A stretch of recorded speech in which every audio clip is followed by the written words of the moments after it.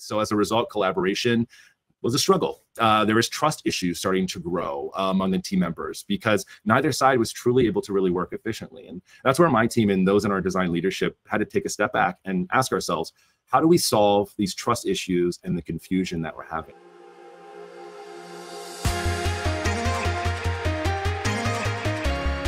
Super excited to be here with you today. I'm kind of blown away that I get to talk about something that has become a major passion of mine.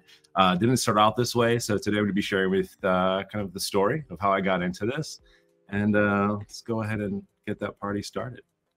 Let me just make sure all my stuff is sharing the right way. All right, looking good? Perfect. All right.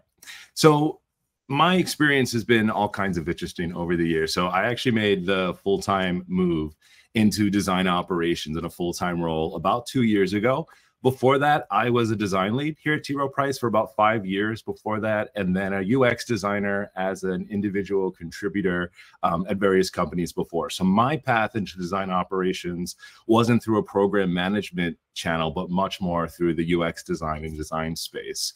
But during my time in design leadership, I was already executing on a number of design operations, just ideas and methodologies. And through that, I came to learn more about design operations. And what I found is that this truly is my passion. And it was a major reason that I decided to go ahead and pursue this as a full-time role, because how often do we get to literally work in our passion? So it's been pretty amazing. So my path hasn't necessarily been a difficult road. It just took a while to get it going. But I've been super lucky to work with so many open-minded design leaders over the years, some of them who I just saw in the chat. But this has definitely been a path that I've had to pay for myself. And we'll be talking more about that in just a few minutes. So a few personal things about me, because I always like to overshare. I am a avid bullet journaler, as Nico shared. I love kind of the analog planning and productivity. It's been super helpful for me over the years. I love a good fountain pen. It kind of comes with the territory. And I recently took up disc golfing, which I found is actually super fun. You get to be competitive and be outside and go hiking, and you can't really say anything bad about that at all. So I like it. I'll do a real quick overview of my organization and my group specifically. So for almost about 90 years now, Rowe Price has been helping people close the gap between what they have and then what they'll need so that they can live confidently. And more specifically, a lot of the times that's in retirement. I specifically work with the retirement plan services business. I'm going to call it RPS throughout this presentation because it's much easier to do, where my team builds the experiences for our employee-sponsored retirement programs. Rowe Price has about 7,000 global employees, 52 countries in which we're serving our clients and our shareholders. We have over 100 designers as a part of our design community at Rowe Price, and I work with an amazing team of 13 product design team members. That's including myself, as well as cross-functional teams with product managers, our dev teams, researchers, our marketers, and a whole bunch of other people too, which I'll introduce you to in our org chart. Design operations didn't actually exist here at Rowe Price when I joined. I think a lot of people come across that in their different businesses as well. But there were several clear signs and symptoms that catalyzed the need for design operations. Something that I like to do anytime I meet anyone new in design operations is I like to ask them, what was your design ops catalyst? So if you want, you can drop this in the chat. What was it that got you into design operations or interested in design operations? For me, mine was actually coming to Rowe Price in 2015. I don't mean any shade by this comment whatsoever, but the UX team that I was joining was relatively new and there was a lot of opportunity. So when I joined, there was poor to no onboarding process. I found out a lot about stuff just on my own, just from asking a lot of questions. There was multiple processes that were in place for like how work was actually getting done. There was no real capacity management at the time. Everything was yes, work just kind of flowed in. There was no conversation about really like planning for that type of work. And work was extremely siloed. I used to kind of half joke to say, well, this team is kind of like being on like an individualized sport. There wasn't a whole lot of team activity going on early on. And there was also no centralized design tools for UX. Everybody was using what they liked. My first year, I took a lot of opportunity. I took a lot of that like individualized like starting, and I decided to work with some of my like-minded team members.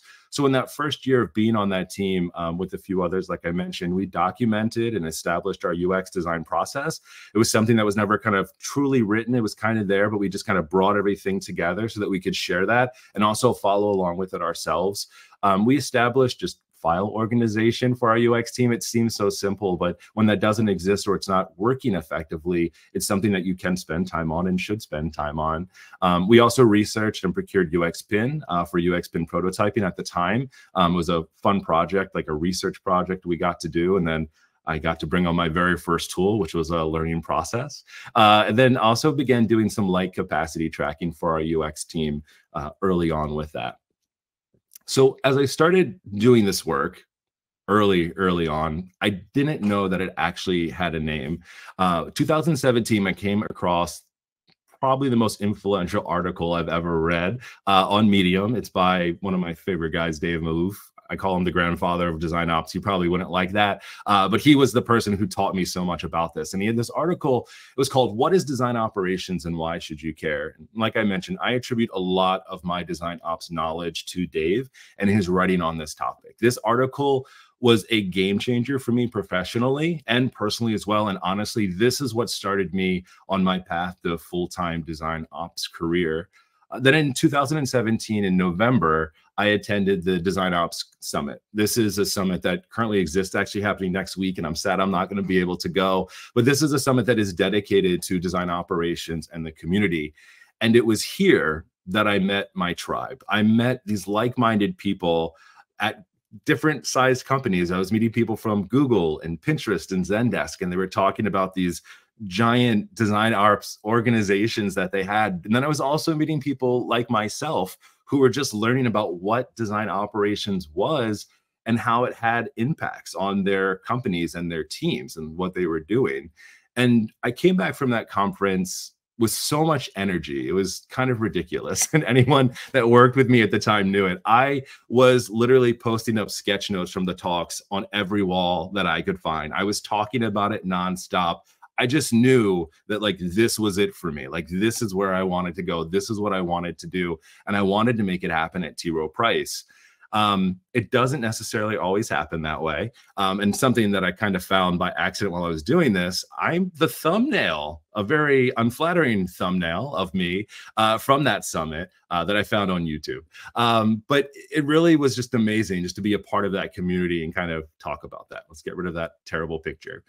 Then in 2018, I went to my second ops conference, and this is where I started to really double down on design operations. I was talking about it. I started infusing in everything that I was doing, even though there was not a full-time role and no one else was really talking about it at the time. I found some like-minded people at work, which really helped out.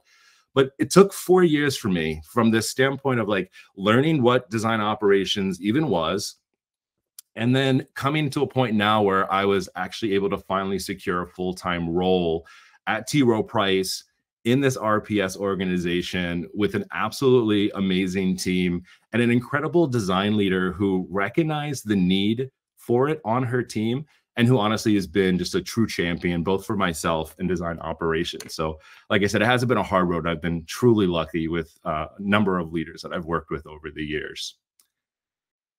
So yeah.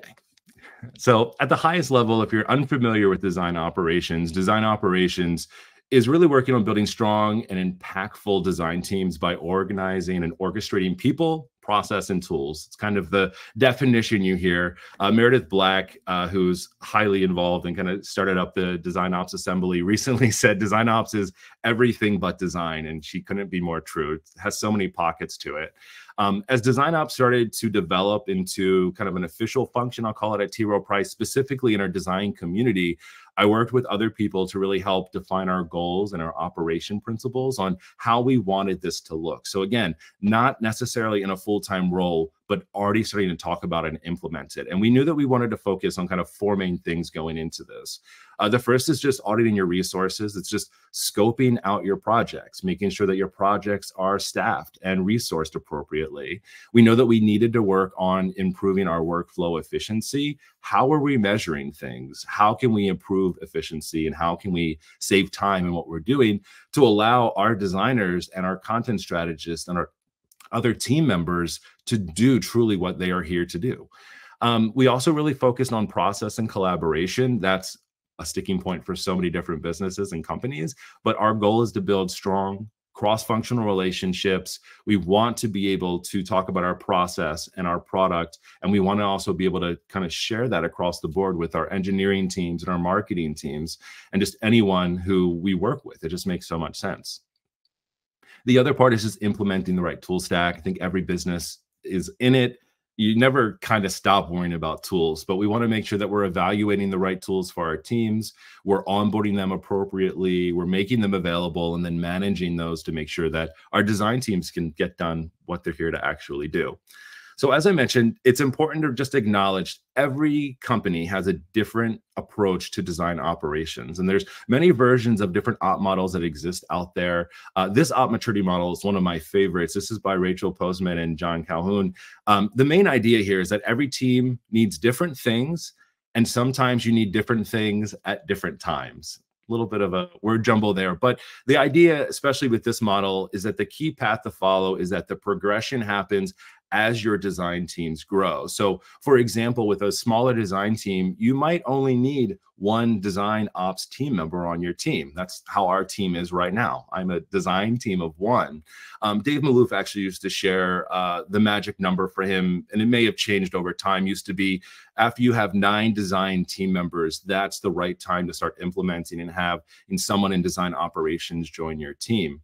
But as your team grows, you might add an additional person, right, to help focus on certain programming or communication on certain areas. But again, you have to go through these different phases. And truly and honestly, as your team comes across these challenges, as your team is growing, expanding, each of these thresholds holds kind of good and bad, right? You get to a point where you go from a family of 1 to 30, which is still a big family, to an organization of over 200. You come across different challenges, and design ops can help focus in those areas, again, growing at scale.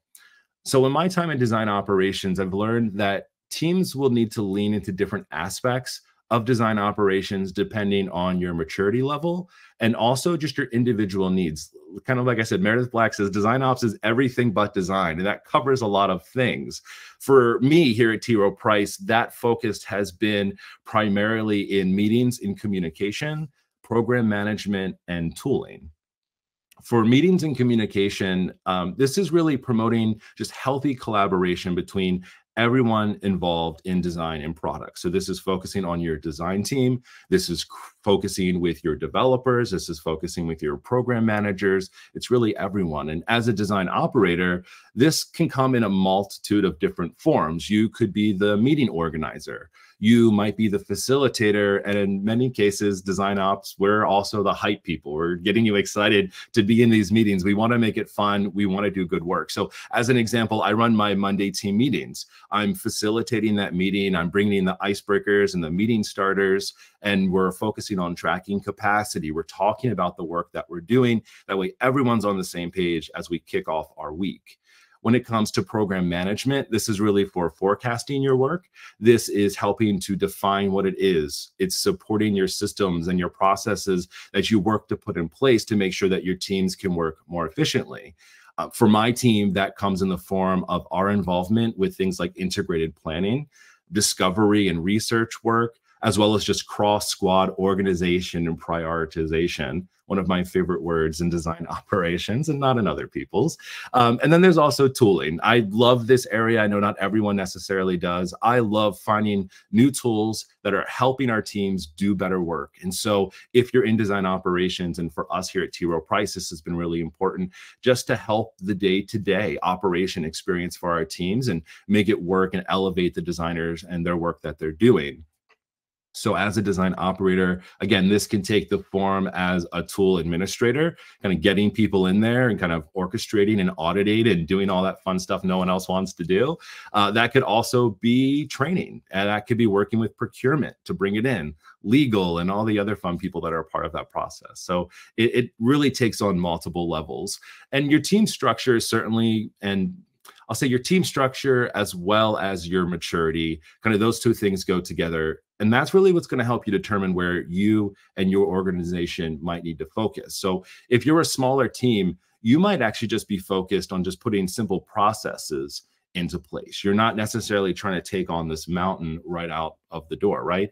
Once your team starts to grow and scale, you start working with more cross-functional teams and collaborating. When the number of meetings you have starts to overtake kind of your day-to-day and you see those silos starting to form, it's at that point that you need to then take a step back and start to reconsider where you need to focus and what's most important. And that's especially certain what happened in our experience. So I'm going to move on to DesignOps at Rowe Price. As you can imagine, and as I showed, Rowe Price is not a small company by any means, with 7,000 people across the globe working together. But the org structure, even within retirement plan services and RPS, the team that I'm working with, is quite complex. So just to share a little bit about what the people I work with on a day-to-day. So as I mentioned, I work with 12 amazing product design team members, 13 including myself. That includes our design capability lead, that great person I talked about before that gave me my full-time role. We have 2 design leads. We have a content design lead, as well as myself as a design operations lead. We have 1 dedicated researcher, 4 UX designers, and 3 content strategists. We then work with 13 different B2C product teams. We have 7 B2B product teams that we're also working with. We have 2 product marketing teams and a sales team that we also help support. So that's over 20 different teams that we can be working with at any certain time throughout the year. And things start to pop up when you start to do that. More team members, more sub teams. So these would start to kind of veer their ugly heads. You have the potential for more silization, right? Siloed teams doing what they want to do in their own spot, which creates less visibility. It creates overall like difficulty just on your process and what's happening. And you're starting to develop a little bit more distance between your design and your development teams.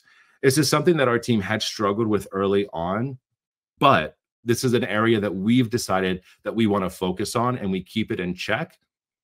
And honestly, I feel like our team has done a fantastic job in really kind of honing this in.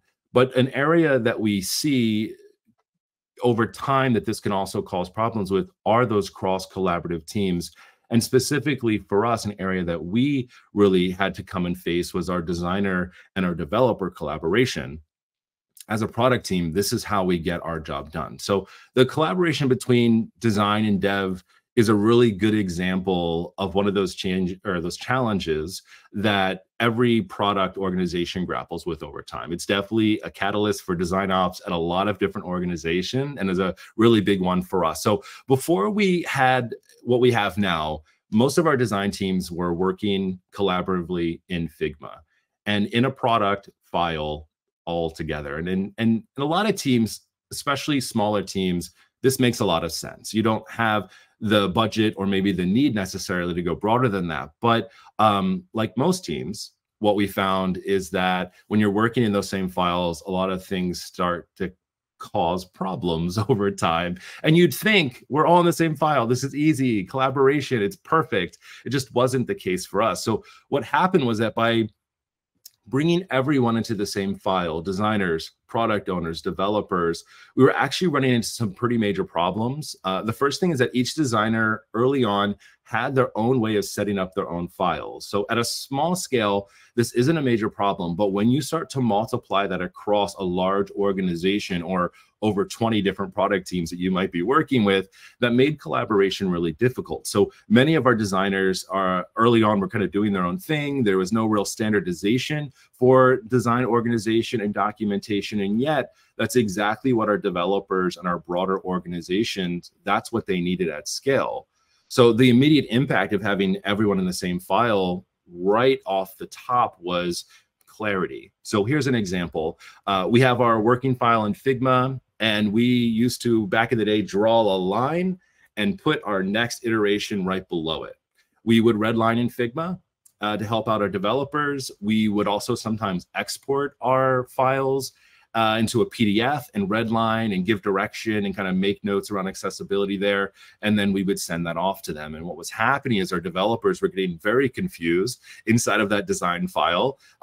Designers were constantly trying to kind of satisfy everyone within a single design space. So as a result, collaboration was a struggle. There was trust issues starting to grow among the team members because neither side was truly able to really work efficiently. And that's where my team and those in our design leadership had to take a step back and ask ourselves, how do we solve these trust issues and the confusion that we're having? And this is exactly where the communication and kind of the process of how we work, where are those breakdowns? How can we identify those? And then how can we fix them? That's a really important part. So to solve the problem, you first have to get an understanding of it. I often relate design operations to my UX background, where you're in UX, your customer is your user. But in design operations, your customer is your design team now.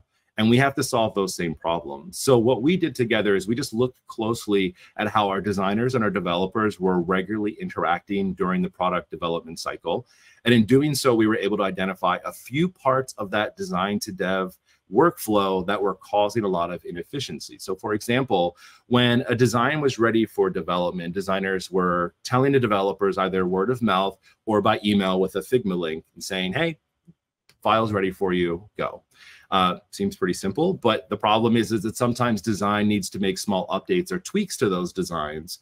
And the developers were just assuming that things were ready. Now that's going to go ahead and lead to problems down the line. Rework, time's going to be wasted, and that mistrust. People fooling around in files they shouldn't be as the team is trying to work to make new updates.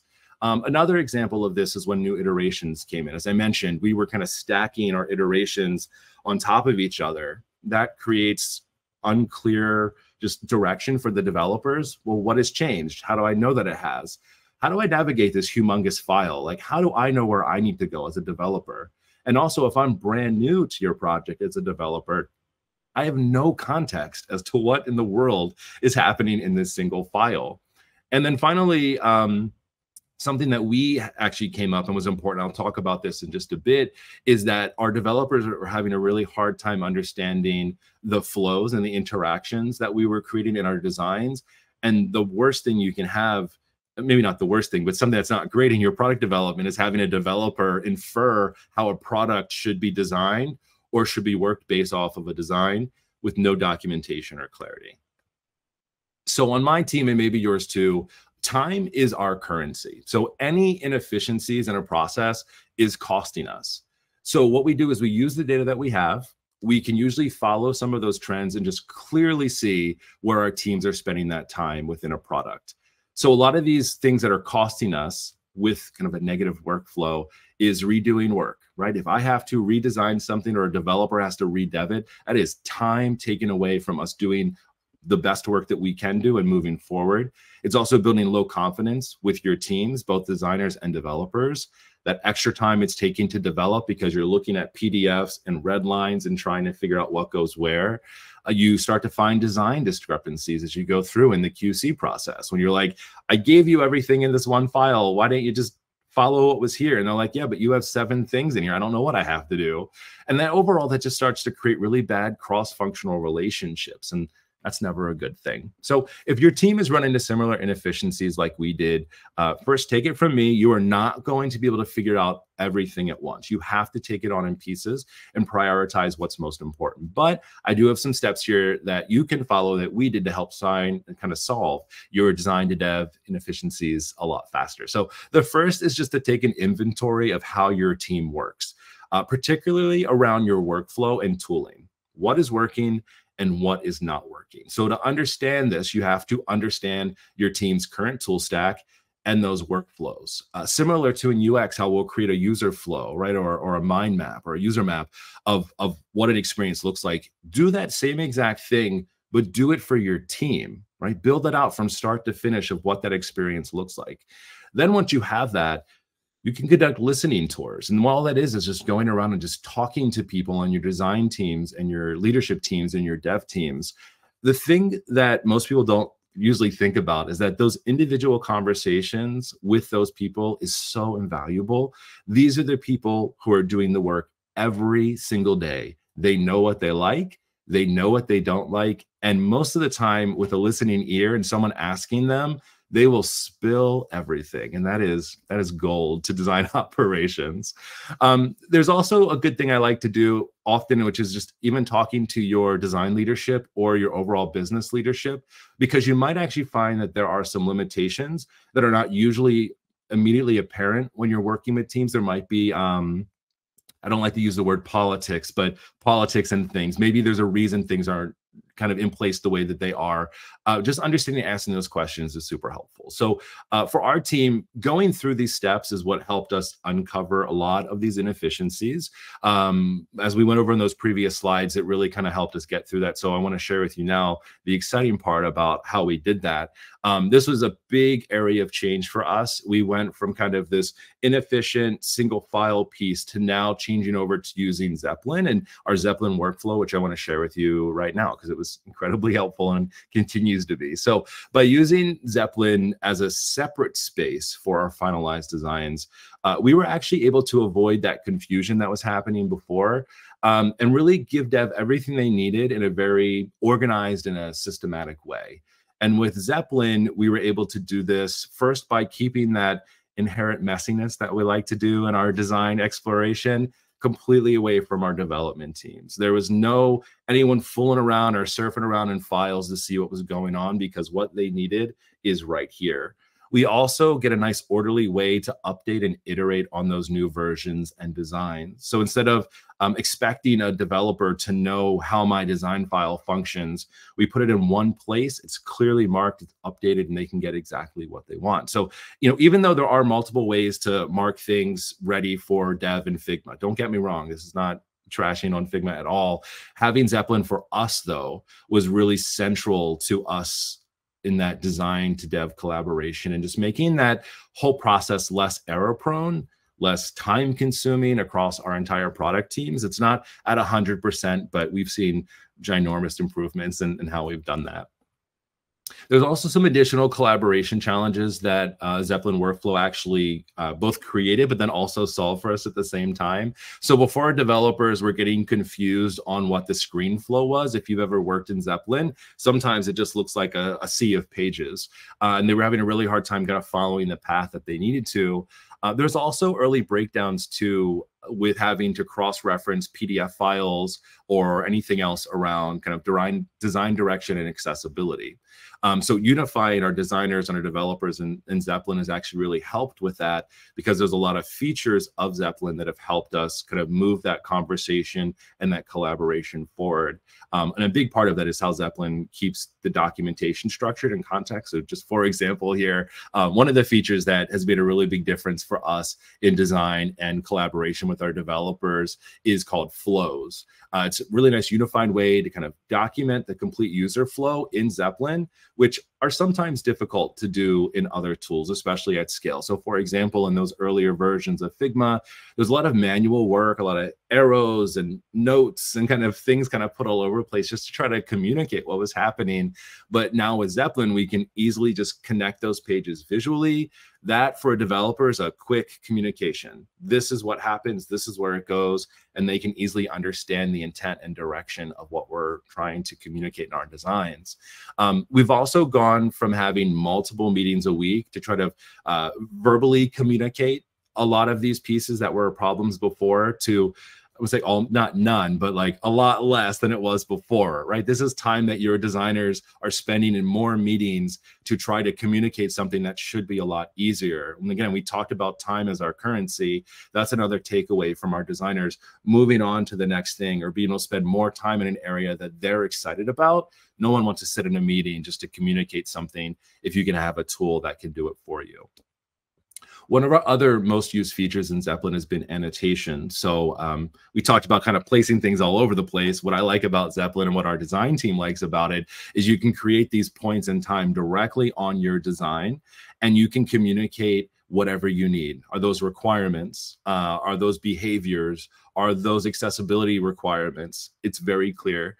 With Figma, again, we had a lot of cross-referencing that was going on, PDFs, red lines, Figma files, all of that. And our design team was first spending time creating PDFs, which most designers, no one likes to create a PDF, especially a designer, then redline that, then send that, then also make sure that the team has the most recent file, right? This is all, again, time taking away from our designers doing what they're truly here to do, which is design. And same thing for our content strategists as well. They're spending so much time making sure everything's right in these PDFs and everywhere.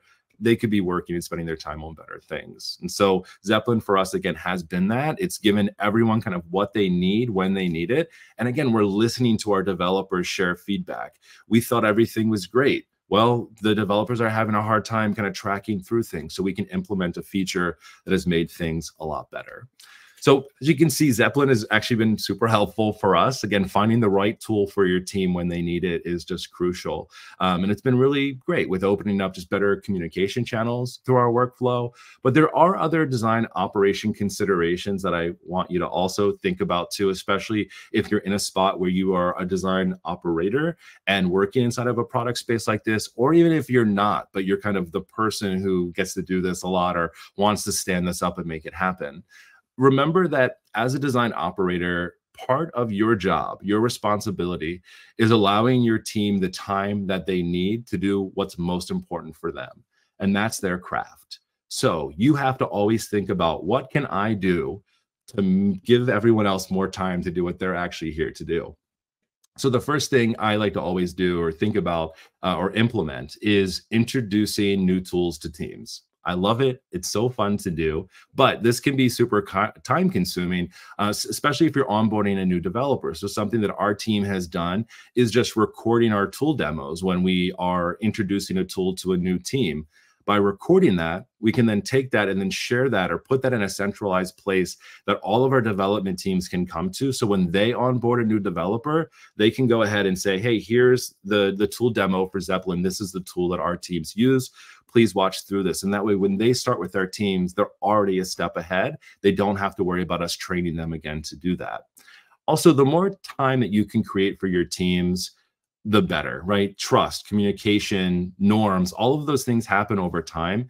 But just don't forget that your teams also need time outside of your stand-ups and your project meetings to do that. So if you can create more opportunities for that interaction, whether it's virtual or in person, make sure you're also thinking about that.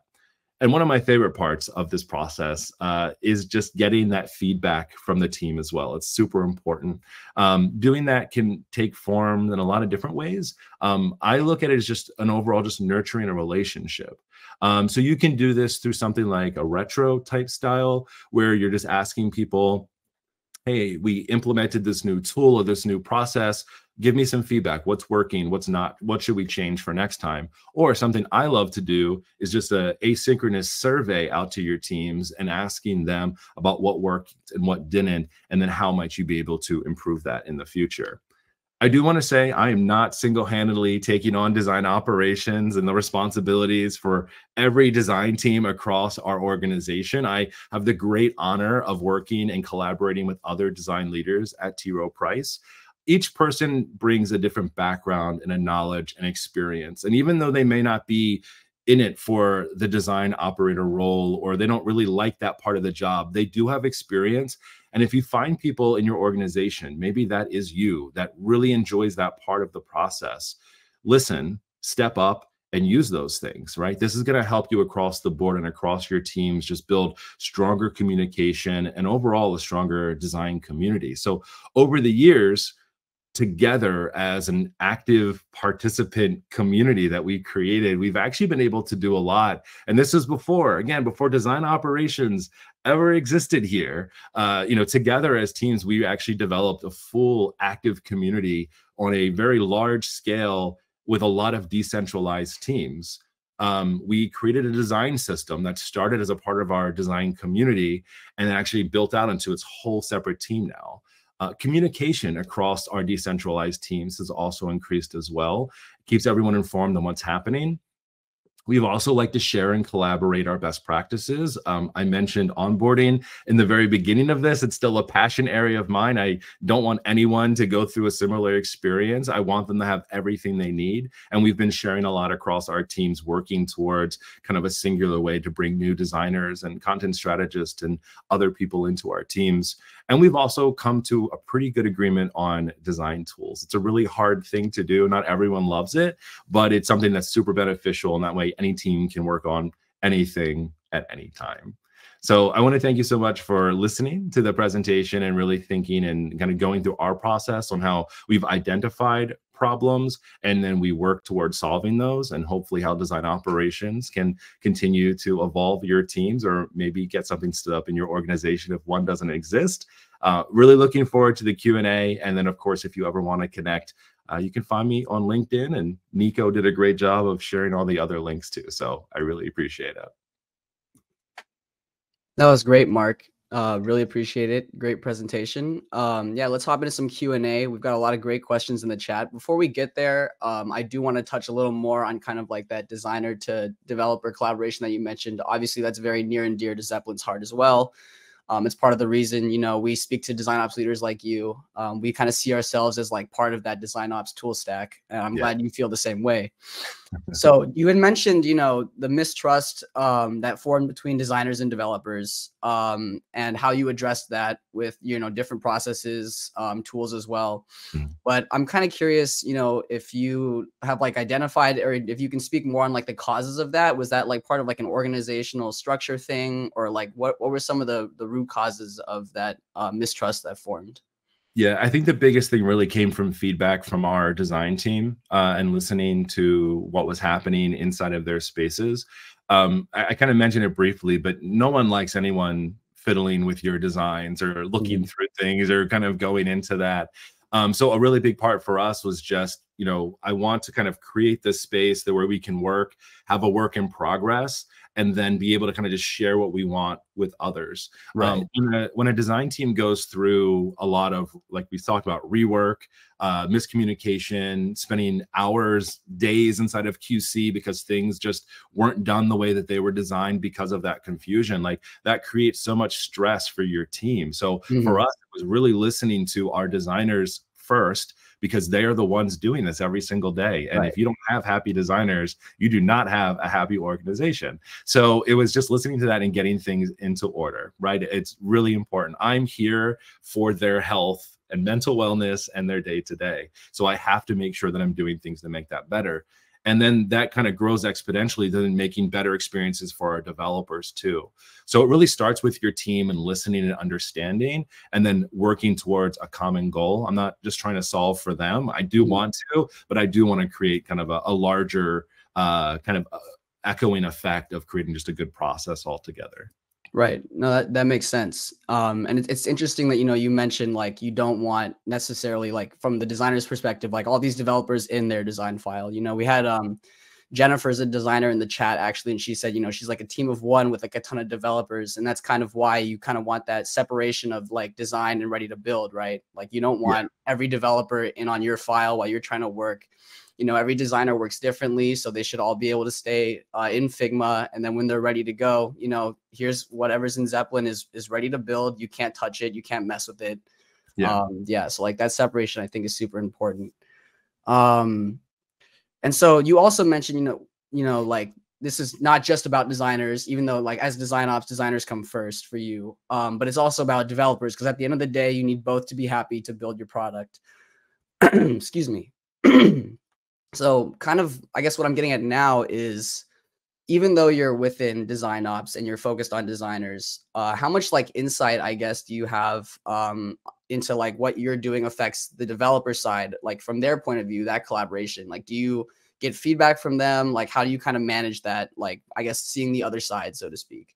Yeah. So, I mean, when I started learning about design operations, DevOps has been around for much longer, and I feel like it's much more known inside of the community, and a lot of the same type of processes and thing in place for developers.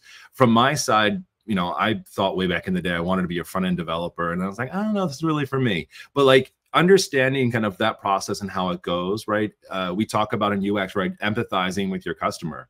You have to do that with your developers too. These are people, they have feelings, they want to do the best job that they can possibly do the same way the design team does. And there isn't always a lot of that cross collaboration and conversations. A lot of the times, and both my experiences, even today, product owners and other people try to keep designers and developers very separate, because the developers have their story points that they're building and their time, and designers are like, we want to talk to you, and it's like, nope, what do you want? I'll tell them. And it just puts up those silos, right? Those walls between these teams, when really the best efficient way that you can do this is having the person designing talking to the person developing and sharing that. And so when you don't always get that, you have to find those workarounds sometimes. Again, I kind of survey, I listen, I'm hearing, seeing the problems that are happening here. So I'm not directly always like in their mess, not mess, but, you know, in their stuff, like talking to them every day, what's going on. People be like, get the hell out of here, Mark. Like, you're bothering me. But just listening and understanding, and just, again, empathizing with that. What can I do to help you out more? Again, I talked about flows just as an example. That came out of our design. Our developers don't know what the next screen, or like what's the next experience, because everything's on here. Okay, great. Came back to the team. What might we be able to do to help this out? Oh, it just happened to work out great that flows was introduced as a feature. We're like, well, let's try this. We tried it. We brought some developers in and asked them, hey, does this work? And they were like, boom, that's exactly what I needed. So now the designers just connect the screens, and that's all they needed. So again, it's not always being in their stuff and always being like right there, but just listening to everyone in these meetings and kind of pick up on those little notes, and then being able to go in deeper and ask those questions at a later time. For sure, for sure. And I think, you know, you hit it right on the head. Like, it's that common goal at the end of the day. Like, and then I love how you know, compared like empathizing to your customer versus, you know, like before you get to the customer, you need to build it, right? And so you empathize with the other stakeholders on your team. Yeah, definitely. Okay, we can pivot to some questions from the audience. This is a question that I think you would have. We've spoken about this at length before. How any tips for early stage design teams planting the seed for DesignOps from the ground up? I know you have a rich history of getting that that buy-in. Yeah. So here's the best thing. This might not necessarily work out for everyone. You have to do this eloquently. You have to talk about it. You have to let people know about it. But more importantly, you have to show how this could create change and be beneficial for your teams. Again, I did that for 4 years before finally someone was like, I need this help. And luckily, I was working on a totally different team where my boss at the time knew how passionately I wanted to have design operations on our team. But someone else had an opportunity, and they were like, I don't want to do this, but Mark is the guy. Mark is the design ops guy you want to talk to. And that opened up opportunities. But that was after years of literally wallpapering walls with sketch notes from meetings, talking about how we could do it, but then also implementing that, and then showing design leadership and others that this can make a difference. The problem that a lot of people see with this, and I'm a different type of person, this is extra work that you have to do on top of your day-to-day. One thing I did early on, and again, not every people can do this, but a previous manager, I said, hey, can I have one day where I can focus on design operation things?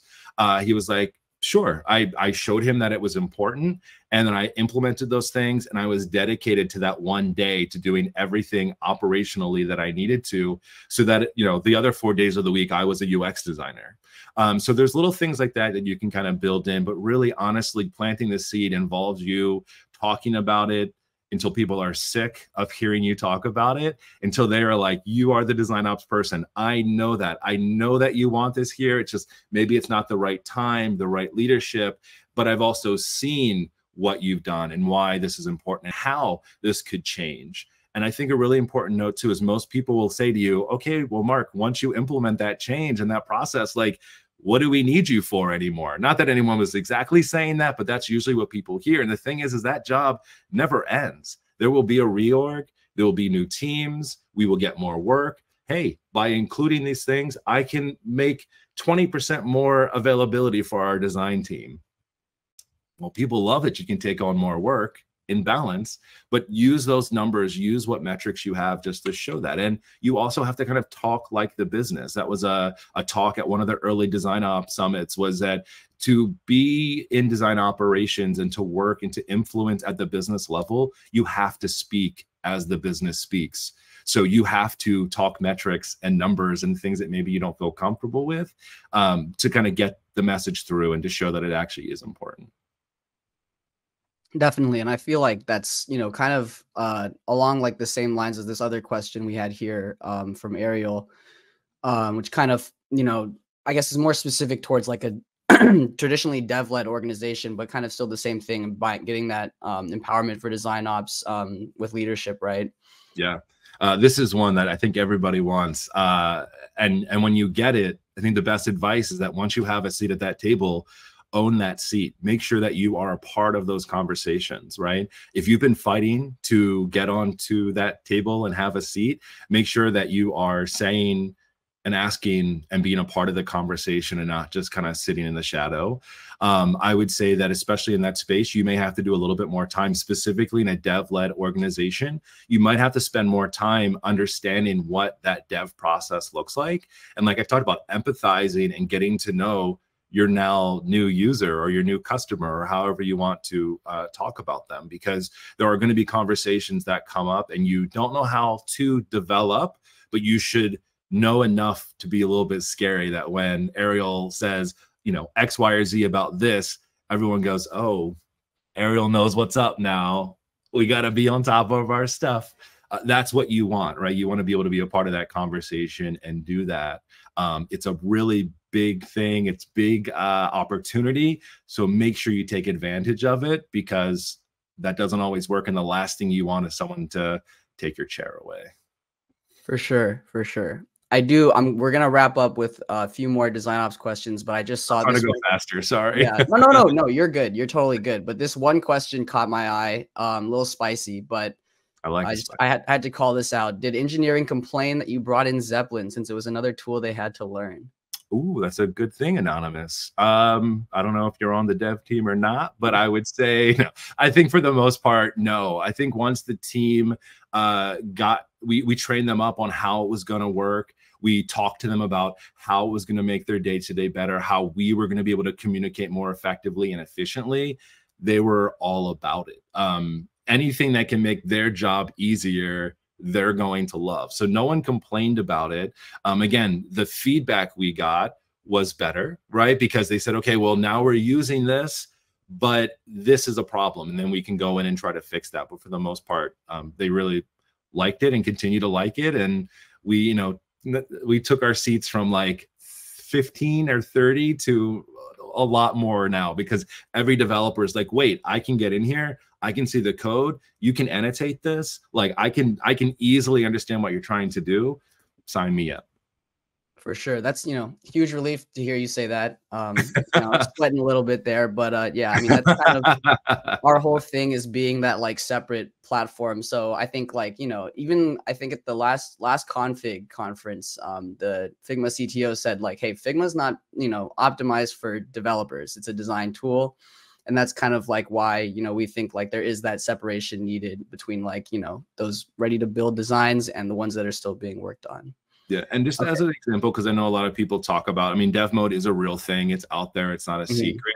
That's one of those things where, again, if you have other things in place, the way that you can make developers mad is to just jump ship on a product just because it's the new hot thing. Actually take that back and start to understand, and again, put that against your current workflow and process. These are for any tool, not just this specifically, but like, don't just be like, that's the new hot thing, everyone's talking about it, we're switching modes. Like as a design leader, I used to do that with every cool new tool, and my design team got sick and tired of it. They were like, I cannot learn another tool because you're so excited about this. Why are you so excitable?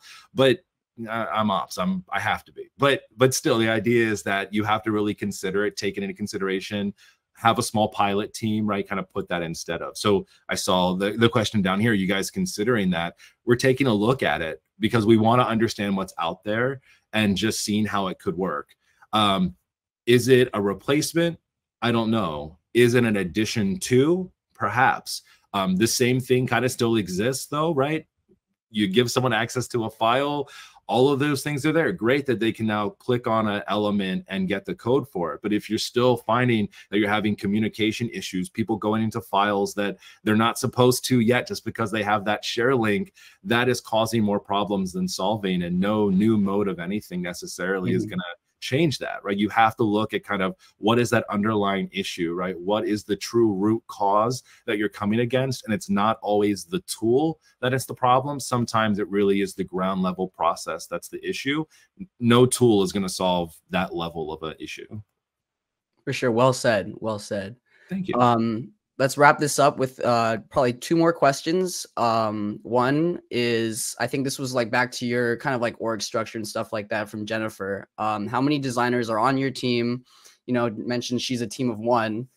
So I guess, like, you know, you mentioned that you're supporting, I think, was it 13 teams? Oh yeah, like yeah. So how many designers are doing that support, I guess? Yeah, so I mean, so that is, I have to look back at my thing. I was just telling my boss the other day, we were going through something, and I was like, I always forget how many people we have on our team. So we have a total of 8 non-leads, but the thing is that our capability lead, she is in on project work. Our design leads are on project work as well. So it's not that it's just the UX team and the leads are like sitting back with their feet up. Our leads are some of the hardest workers that we have on the team.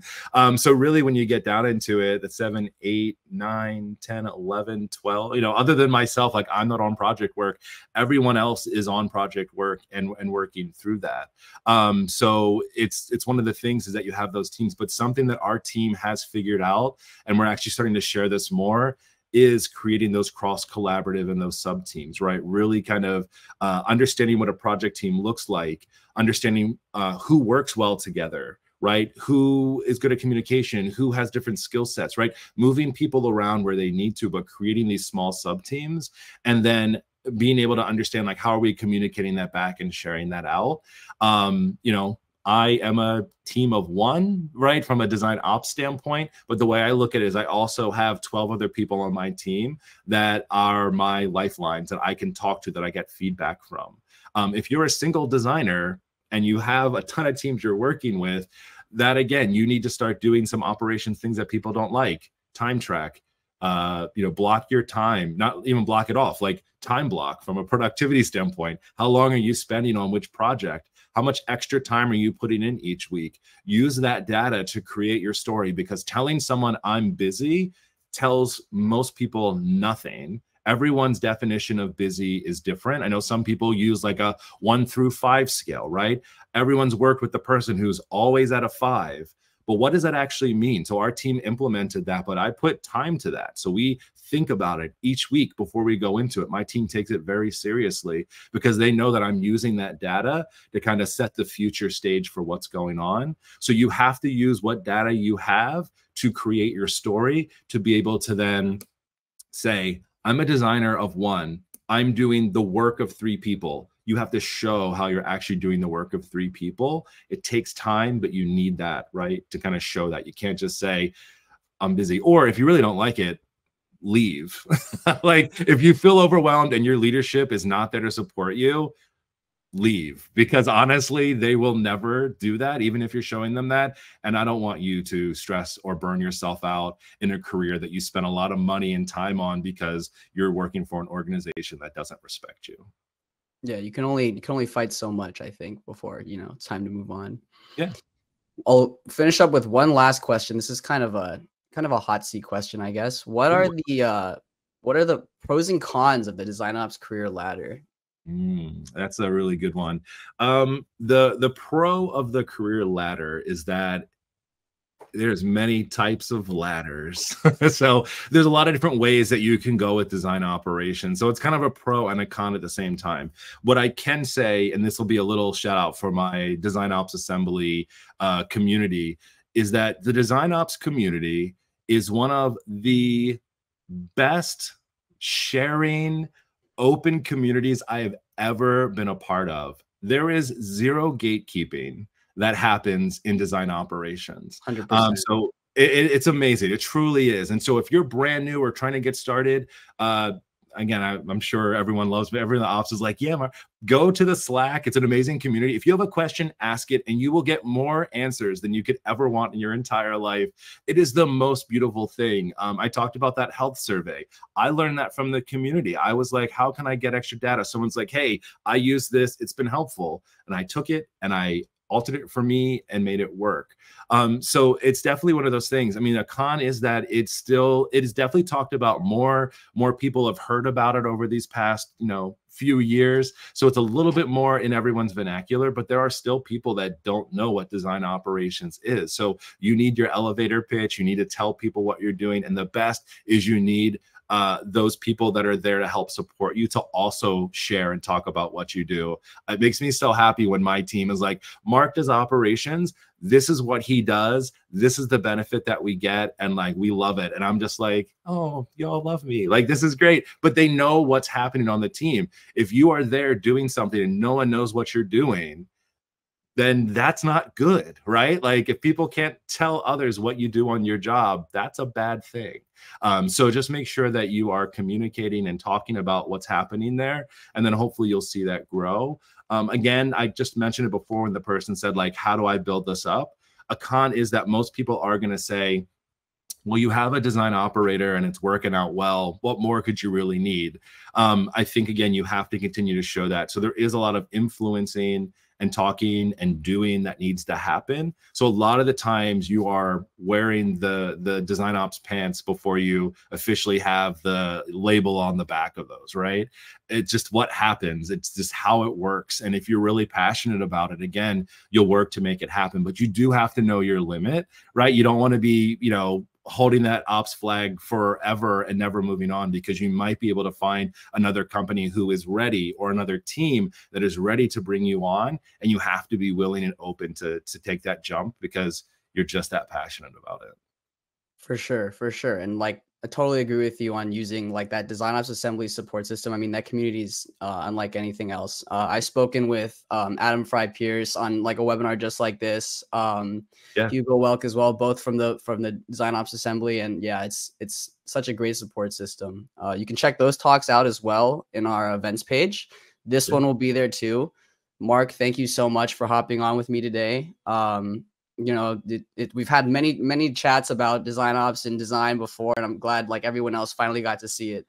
It was great. And thank you all for your support. I was so excited when I first saw my very first talk. It might have been with Adam. I was like, damn, like Zeplin they're talking about it. They're in there. They're talking with people about it. Dave was on here. Like, the fact that I got to talk with you all and share with this community, the same community that those people have, like, those are people that I continue to look up to every single day. So it's been an honor to just talk with you all and share about my experience, because I had to work really hard. Not that they didn't have to work hard to get here, but like, they're sharing like, this is what it could be. And I'm down here sharing like, here's reality a little bit for you if you're just getting started. And I love this space because honestly, it's been really exciting for me to do that. And again, I've had some great support. So I just offer it out again. If anybody has any questions, reach out to me, especially if you're in that spot. I love to talk about it and strategize and kind of get the good word of design operations out there. Yeah, on that note, thank you again so much, Mark. I pasted right here in the chat, I pasted a bunch of links. They have Zeplin links, they have Mark's links to his LinkedIn as well as his YouTube. And then there's also a link to the DesignOps Assembly. So in case anybody is curious or does want to join, feel free to follow that link there. I've got my DOA and Zeplin shirt on here from an event we did in the Bay Area, which was so much fun, but really looking forward to doing some more with both yourself and the rest of the DOA community. So again, thank you all. Thank you so much, everybody, for joining. The presentation and recording will be emailed to everybody as a part of a post webinar sequence. So please feel free to keep an eye out for that. And without further ado, we will go ahead and send you off into the rest of your day. Have a great rest of your week and take care, everybody. See ya. Take care.